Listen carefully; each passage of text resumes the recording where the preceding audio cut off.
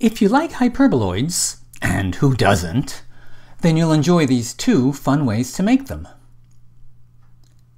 I'm using 12 lines in each direction here, 24 lines altogether. These are called the ruling lines of the hyperboloid. The first method is to laser cut some thin wooden slats with holes in them. Knowing the right spacings between the holes is crucial.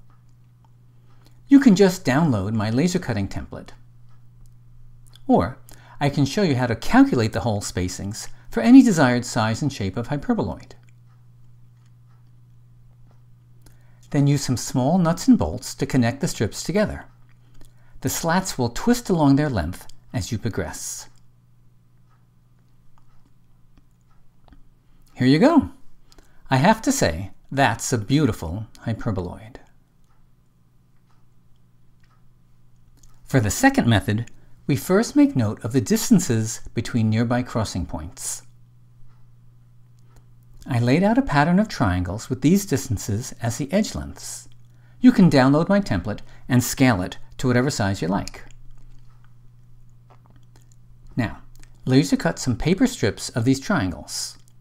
Using 2 colors of cardstock, make 12 pieces for each direction.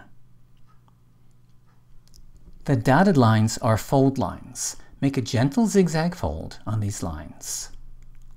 For one of the colors, flip the paper over first. Then, interleave the strips with the standard over and under weave. Some clear tape at the ends will help hold everything together.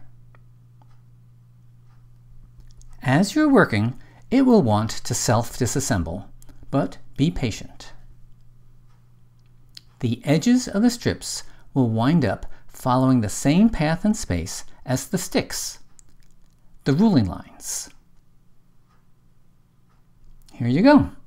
I have to say, that's a pretty nice hyperboloid too.